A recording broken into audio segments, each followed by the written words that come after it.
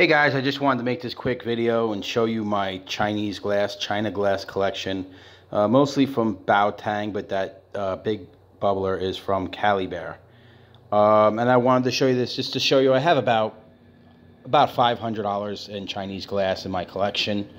And I just wanted to talk a little bit about the difference between Chinese glass and American glass and a lot of what's going on in the forums. People kind of camps battling back and forth. I'm glad that I spent this amount of money on Chinese glass. I could have easily gotten an American piece for $500, maybe a tube or something, or an Ashme tube, or something that was nice. And I would have a single piece or an RBR. I can get a clear RBR that just had maybe color around the ring here. And that would be my single piece for $400 or $500. And it would come in a Pelican case and everything, a dab mat, and it'd be nice. But I don't feel like it would be the conversation piece of my collection here. I don't feel like I would get as much enjoyment out of that one piece as I do my entire collection. And functionally, every single piece I have functions excellently. This first beaker here is an 18-inch 9mm beaker, they call it. However, I used to have a German Rohr that had the green writing, the light green writing. And it was a 7mm Rohr, and it was identical to this beaker in thickness. And they claim this is 9mm. So I think, it's probably 7mm. But it was identical to that Rohr. I mean, that Rohr was made out of shot Durand glass. It was made out of a German glass, which is clearer. It's a more expensive glass. But when I say functionally identical, like I can fit the same down stem, it's the same dimension beaker, it's going to hold the same amount of ice, and it's functionally equivalent. Okay, this sake bottle here is one of the best bubblers I've ever used. And before Chinese glass, I was just like most people, just buying stuff from head shops and stuff like that, and bubblers that look cool. So after I got this beaker, it blew my mind, because it reminded me of my old Rohr that I sold. I must have bought for $400 in Amsterdam. I mean, this was 15 years ago. And I got my money back for that piece when I sold it. But this blew my mind. This is my first Chinese glass, and it blew my mind. And then a lot of people started recommending the sake bottle. So I got the sake bottle. I also had Bao's single uptake recycler, which I sold, which I gave to my plug. So that's a good example of Chinese glass that I had. I had a clear single uptake of Bao's, and it functioned amazingly. I probably spent $25 for it and waited a month for it to get shipped. And my plug gave me, he gave me a quarter of shatter that he normally sells for 20 a gram. So he gave me 7 grams of shatter, $140 worth of shatter for that piece. Maybe the shatter is worth $100 to him, but still, it functioned so great. That's what he gave me for it. And after that, I bought another piece, and now he wants this piece now. He wants my drain. And he's willing to give me, he said, the same amount, which I told him no, because I paid $130 for this. So, but now he wants to give me an ounce for it, which would be like $150. But no, I don't want to sell it to him, because this is Siji glass, and Bao doesn't make Siji glass anymore. He doesn't want to work with it any longer, and I really like it, and I can't replace it. So I won't sell that one to him. I might sell my RBR for $150 or $150 worth of whatever he has, because I spent $90 on that. And he'll probably will buy that eventually from me when I get bored with it and I want a different piece. And he does this because, he comes over and he uses them with me, and we hang out, and they function amazing, and he falls in love with them. So that sake bottle, I think I paid $55 for it, and then I paid $30 for this little cup, and that's because it's North Star Galaxy glass, and it's silver fumed Galaxy glass. It looks really cool if you look at it in person. I have a crappy camera here, but it's hard to get a good pic of it. But it's black glass with white speckles in it, and then they silver fume it to look like Galaxy. So that was cool. And that's the thing with American glass. If you were to get this by an American glass blower, you'd pay a lot more money for it, but it would be nicer. They would fume it better. You see this fume work. If you look at some of the Space Tech and some of the Galaxy glass from American glass blowers, it'll blow your mind away. It's just beautiful because there are artists that spend several hours on their pieces, where this is production. It's just different markets. And that's something I wanted to talk about too, because we have a lot of well, not a lot. I came across 2 or 3 in China, in the China Glass subreddit. People that come over from Glass Heads and they see that we have this RBR here, and they have an RBR, and they spent $500-$600 for it, or maybe they didn't spend, whatever. But they think it's always going to be superior. And I'm going to make this argument, and this is the hill I'm going to die on, and people may disagree with me, but there is no functional reason to buy American glass. There just isn't. I mean, I have Chinese glass recyclers, Chinese glass tubes. They function amazing. There's nothing to want more out of the function. There are definitely aesthetic reasons.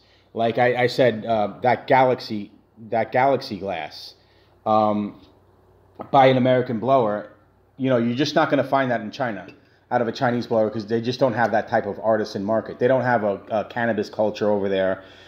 They're just producing glass because there's demand for it in America. There's demand for cheap glass. So, when you get an American artist like this is double amber purple. You see Baotang blew this double amber purple.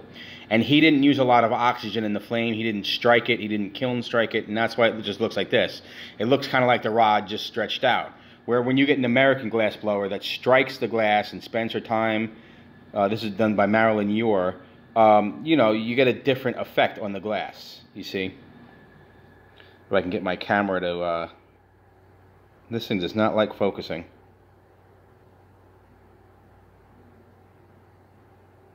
There we go.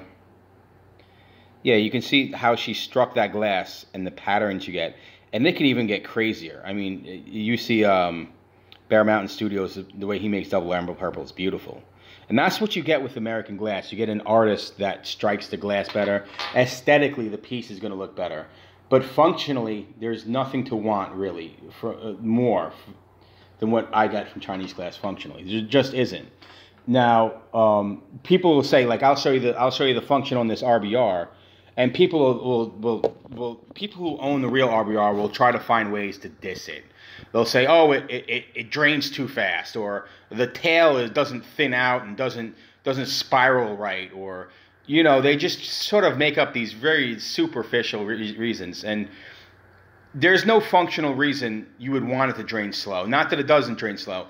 What it is it's just in the way you pull it. If you do a sustained pull and you let off slightly, it's going to drain slower, where if you just pull right off, it's going to drain faster. It's just how you pull. But, people kind of make up these odd reasons on why functionally theirs is better, because they know it isn't. And they're part of that club, that snobby club of American heady owners. And they have this ideology that everything from China is cheap and you get what you pay for. No, a lot of modern art is crap. They sold a banana duct tape to a wall for like $200,000 and called it modern art. So it's not, you don't always get what you pay for when you're looking for something that functions. And I don't really want a $400 or $500 piece. I use these daily. I wash them out. Sometimes I drop them in the kitchen sink by accident, by soaping them up, and they don't break, and I'm glad. If that was a $400, $500 piece, I would have a heart attack every time I cleaned it. I'm just not interested in it. I'm not in the market for it. Now, there are reasons to buy American glass, sure. One is the value, because people will buy it. You wait on a waiting list for a year and you buy a piece, and people tend to want that piece. They'll pay more for it. So there are people that make, a marginal profit off investing in headies. But for the same reason, I can sell my Chinese glass to my plug, and I can make a 40% profit on it too sometimes. They're just different markets. He's not going to buy a real RBR because he doesn't really care about glass artists. He doesn't know anything about it. Where someone looking specifically for a Bear Mountain Studios isn't going to be happy with China glass just because of what it is. They want the original piece of art, and that's fine. And also, there are a lot of glass artists like Salt. You're not going to get a Salt piece out of China. Baotang tried, and it was laughable. That's an artist. That's a piece of art. I'm not talking about that. I'm talking about the function of the piece itself. There is no functional benefit. Like, you're not going to get a piece that just tastes better, that makes your smoke taste better because it's made in America. No, there's no functional reason. There are pieces like the Rye Cycler or Dabber Jaws. If you look up Dabber Jaws on Instagram, or RY Cycler, Rye Cycler, They make these chunky pieces where the intake and the drain are all like inside, and they're kind of chunky and weird looking. And I sent a picture of them to Bao Tang. I sent like 10 pictures of them. And he said, I tried to make something like that and I couldn't. And that's fine. He's a production glass blower. He probably has a team of people making production glass, and that's his market. He probably doesn't want to spend the time or the hours investing in trying to design, backwards engineer something like that, because he can spend his time making production pieces like this and making money. And that's, that's just what the way of capitalism is in America. We outsourced all of our labor. All of our corporations outsourced all of our assembly line labor and all of our production labor.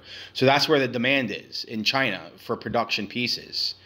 And that's why they make it. They don't have a cannabis culture there. If they did, they would trust me. I bet there are Chinese glass blowers that are just as good artistically as American glass blowers. There's just not the market for it over there. Okay, so let me take a pull of this RBR. You can see the function for yourself here, because I know a lot of people want to see it. And they want to see it because they want to pick it apart, and that's cool.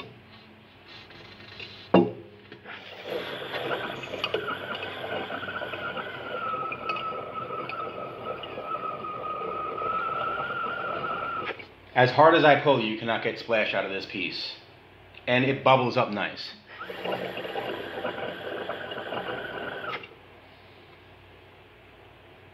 That's it. Functionally, that's perfect. I don't want anything else. Like I said, aesthetically, yeah, the real ones look a lot nicer. They do. Evan strikes glass amazingly.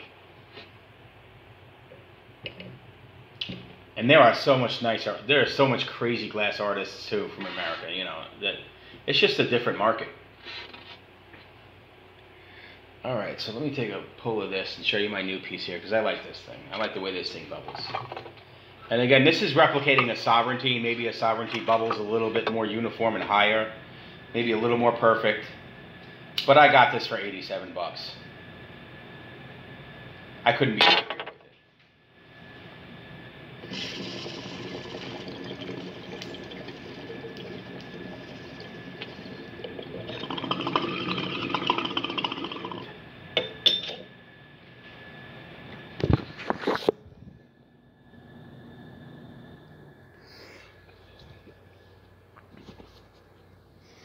That was some Cali Bear, this piece. I love it.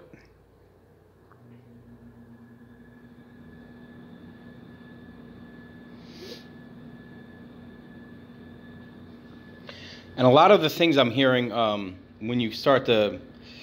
people who diss China glass, they kind of like to rely on anti-Chinese tropes that a lot of Americans kind of repeat. That they're stealing our jobs, they're sneaky, they're underhanded, they're stealing his design. You can't patent a glass design. Like, I can't make a vase and patent it and says no one else can make the vase like this. So they're really not stealing anything. They're just making production pieces of designs that other people have made. And there's a market for it. There's a market for it because those artists can't meet the demand for their pieces. And people aren't willing to pay for what, pay the high price for them. I was watching Bao Tang's feed, and he's a nice guy, and he was saying, I'm sorry, I can't speak English that well.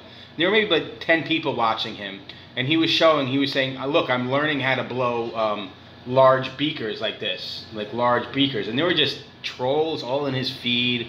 It sounded like a Trump rally, the way they're talking about China and just stupid crap. And it's just sad, because at the end of the day, he's a working class guy. It's not like he tries to steal jobs from people. It's the corporations, really, that outsourced our labor to them. And they created the market. They're an upcoming economy. They're a growing economy. They're like in our industrial era, where we had child labor and pretty wretched labor standards and wretched capitalism. That's what they have over there. We don't want that here, so we outsource it there. And they kind of have a borderline capitalist slave labor working class there. And, that's kind of what we demand, we fund with our demand in our policies.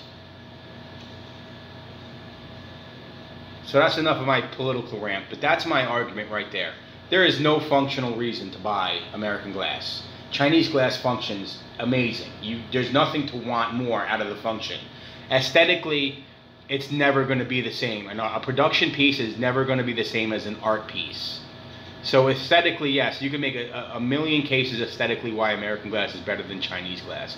Functionally, I'm telling you, the argument is very hard. And when they try to make the argument against function, it starts to sound silly. Like this kid was telling me, when I did a video pulling a cartridge. I'll do a hit here with my cart. And he was saying that this thing should recycle even when it has a flower bowl in it. So if I packed a bowl, it should function. And I told him there's no way it can function. Once you stop up the joint, there's no way that can function. So this will function like this. But once I put the cart in there, it won't, because it plugs it up. Right?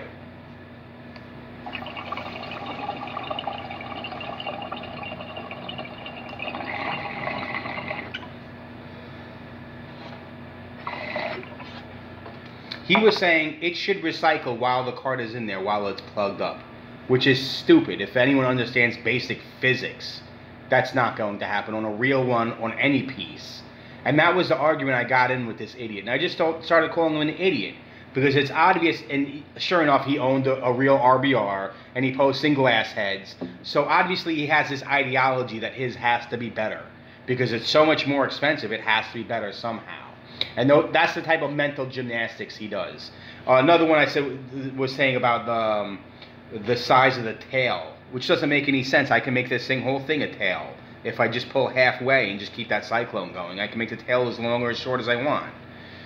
It's just really stupid. If you owned one, I'm pretty sure if you owned both of them, you would say the difference between the function is negligible. You may find something different, just because the quality control on a production piece can't be as good as an artistic piece that's $400, obviously.